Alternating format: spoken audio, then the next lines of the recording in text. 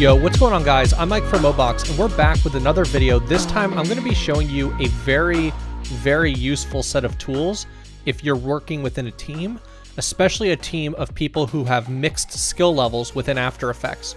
Or if you just constantly are doing a repetitive task, you're going to get a lot of value out of this. If you don't know, I just quit my job about a month ago to do YouTube full-time with the team over at Real Engineering and Real Science. If you've watched some of our last videos, you'll see that we used a lot of graphs, particularly the most recent one on batteries.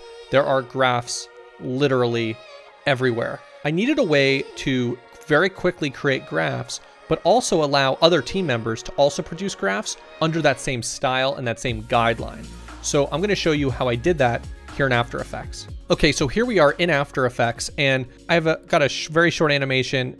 The lower third just kind of animates on, and then at the end, it animates off. So I want to make this editable by my editor. I want this to be both used in Premiere Pro, I want this to be able to be used in After Effects, and I want to allow them to make changes to this. So first thing I'm going to need to do, go to Composition, Responsive Design, Create Intro. And I'm just going to drag this little blue bar back until it's like 1 or 2 keyframes ahead of that, or after those keyframes. And I'm just going to come to the end here, Composition, Responsive Design, Create Outro, and again, drag this back. So now the end of this and the beginning of this should be locked into position. Let's just double check that by creating a new composition, dragging on our tutorial layer. And you can see here that those are locked and we can shrink them and lengthen them. I do notice that there's something going on here. So I'm just going to go into my composition settings and see, and it looks like this was created a little bit after my 10-second mark, so I'm just going to pull this into 10 seconds and change my comp back down. That should then solve this.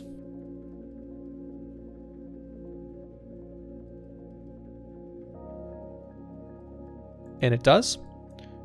So it comes on and then it goes away, or I could extend it.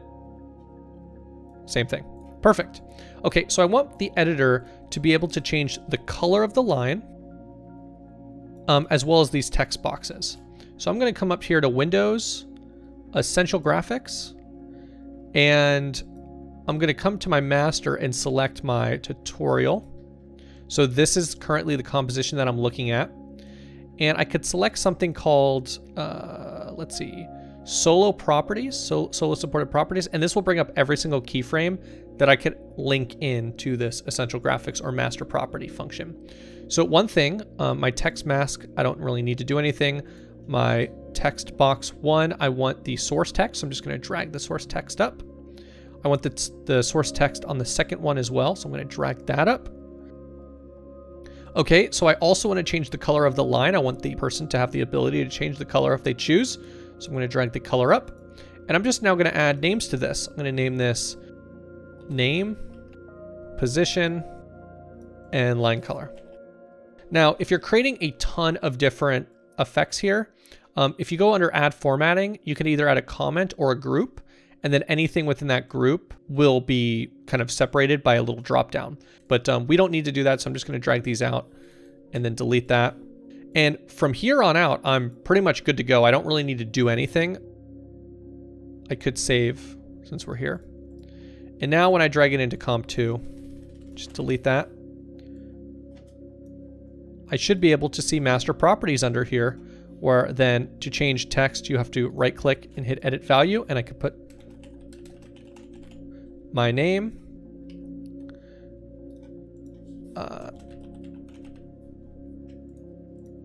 and I want the line to be, let's say, green.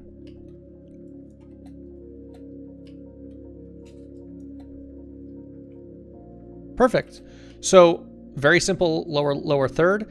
If you're doing an interview, for example, you could shrink it down. You might not want it to be that long. And it's completely adjustable. Now, what if you want this to be in Premiere Pro?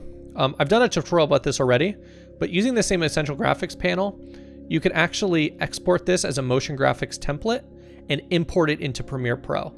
I'll put a link down in the description to that tutorial if you want to follow that.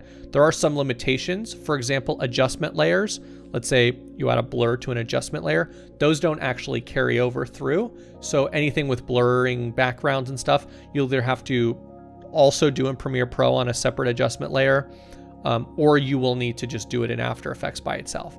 But if there's blurs in After Effects, you could just toggle this. I always forget. I always call it continually rasterized. That's what it's called. And you would just toggle that on. So I could show you what that would look like right now. So you could just make a gradient layer and create an adjustment layer with a camera lens blur on that adjustment layer, and use the gradient layer as the camera lens blur sort of source. And you just want to make sure you set it to source and effects, or masks and effects. And then that way you get like a sort of gradient blur in the corner, so it's not super in your face, but you still could kind of allow the lower third to kind of stand out. Basically, the point of this is just show continually rasterized. You need to make sure that's clicked, or else the blur won't work.